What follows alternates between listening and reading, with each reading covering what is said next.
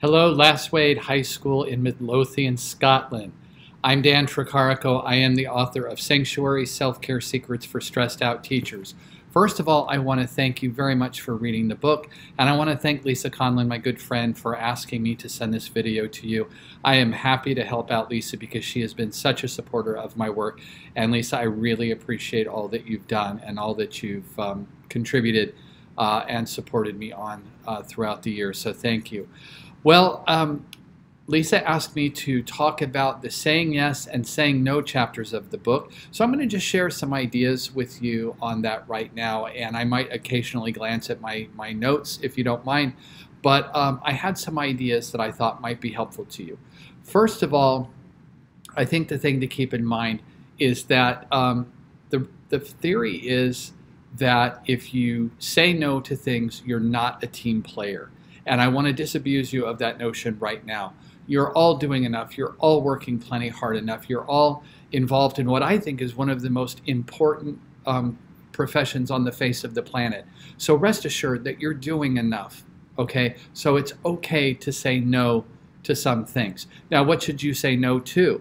Well, I think you should say no to extra obligations that you don't feel capable of given your current list of responsibilities and obligations. I think even more importantly, you should say no to those obligations that are not in alignment with who you are. We all have special interests and skills and value systems that the resentment and the stress comes from saying yes to things that we're not equipped to do or that are not in alignment with those value systems. So if somebody asks you to do something, you should say to yourself, is this something that is in alignment with who I want to be and with the skills and value system that I have? If the answer is no, then say no. If the answer is yes and you want to do it, then say yes.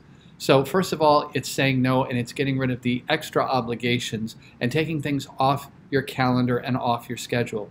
Because so often we are on this treadmill, this go, go, go merry-go-round, that it just becomes habitual. It just becomes this thing that we do, and we're not mindful about it. We don't decide or make choices. It's just, well, I did that last year, so I'm going to do it again this year. And you don't have, it doesn't have to be that way.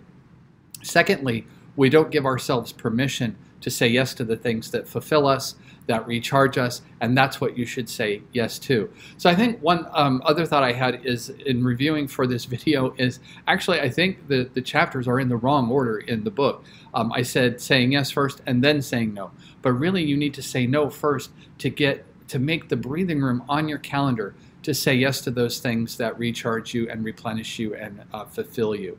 So, so I think that's probably the most organic order that it can go in. I think the other thing to keep in mind is that setting boundaries is okay. You are allowed as a human being to set boundaries, which means sometimes saying no and saying, no, I cannot handle this right now. Maybe next year, maybe in a couple months, maybe when I'm getting through this other life season that I'm in, maybe when my kids are a little older.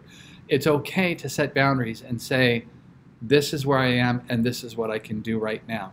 And sometimes, because not everybody does that, you might get flack, you might ruffle feathers, you might get sidelong glances, and you know what? That's okay. You just have to learn to have a little thicker skin about that and know that you are honoring yourself and that you are worthy and that that's okay. Final thought is, I want to be, whether through the book or this video or if you contact me, I want to be that little voice inside that gives you permission to take care of yourself. That's what the book The Zen Teacher and the book Sanctuaries is all about. Just being that little reminder in your head that says, you know what, this is okay. I can give myself permission to take care of myself. Because if you say, you know, I can't do this right now, that is mental health. That is you taking care of yourself, and you deserve that, and you are worth that. So I want to say thank you again for reading the book. Thank you to Lisa for asking me to be here. But I really want to thank you for doing all that you do in education, because again, it's the most important profession on the planet, and we need you. So take care of yourself. If anybody has any questions, if you want to reach out to me, you can find me on Twitter at The Zen Teacher. You can go to my website and blog at thezenteacher.com, and there's a contact form there.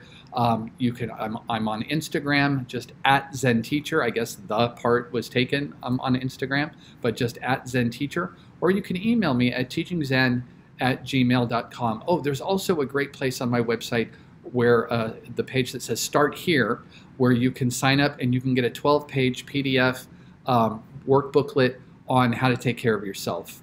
And so I hope that you will pursue that, and I hope you will reach out if you have any questions. So I'm going to say thank you, have a great year, and I would love to hear from you, and take care.